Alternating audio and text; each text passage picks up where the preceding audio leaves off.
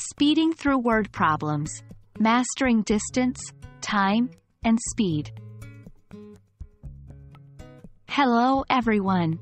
In today's video, we'll dive deep into the fascinating world of distance, time, and speed word problems. These problems are a crucial part of the GMAT and GRE math sections. By the end of this video, you'll have a firm grasp on how to approach these challenges confidently. Distance, time, and speed are interconnected. The basic formula that ties them together is distance equals speed times time. Text BF.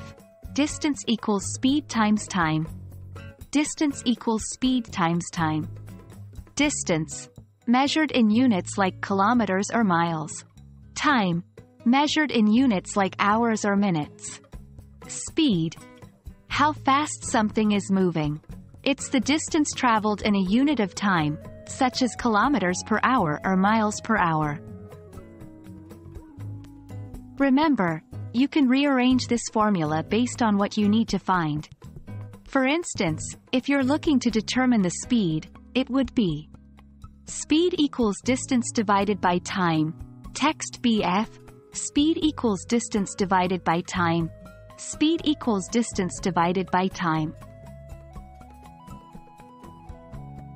When tackling word problems related to distance, time, and speed, you'll often encounter a few recurring themes. 1. Two objects moving towards each other. For instance, two trains starting from different locations and moving toward each other. 2. Two objects moving in the same direction. One faster object might catch up with a slower object. 3. Round trips. This involves an object moving to a destination and then returning. In each scenario, you'd apply the foundational formula, sometimes more than once, to determine the desired outcome. 1. Units matter. Always ensure your units are consistent. If the distance is given in miles and the speed is in kilometers per hour, convert one of them to match the other. 2. Draw a diagram. For complex problems, sketching a simple diagram can clarify relationships between distances, speeds, and times. 3. Use logical reasoning. Sometimes, word problems contain superfluous information. Always ask yourself what's truly necessary to solve the problem. Let's solve a typical problem. Two cars start from points A and B and move towards each other.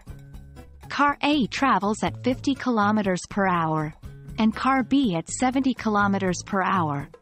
If the distance between A and B is 360 kilometers, after how many hours will they meet?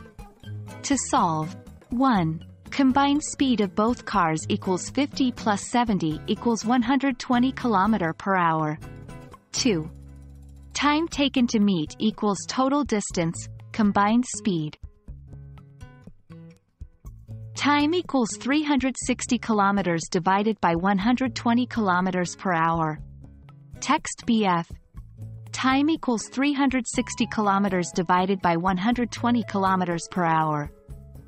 Time equals 360 kilometers divided by 120 kilometers per hour.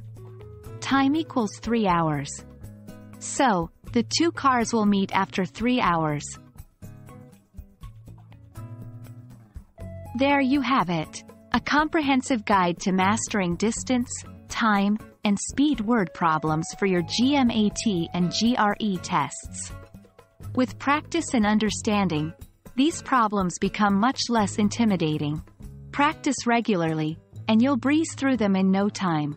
We hope this video has been insightful. Until next time, happy studying!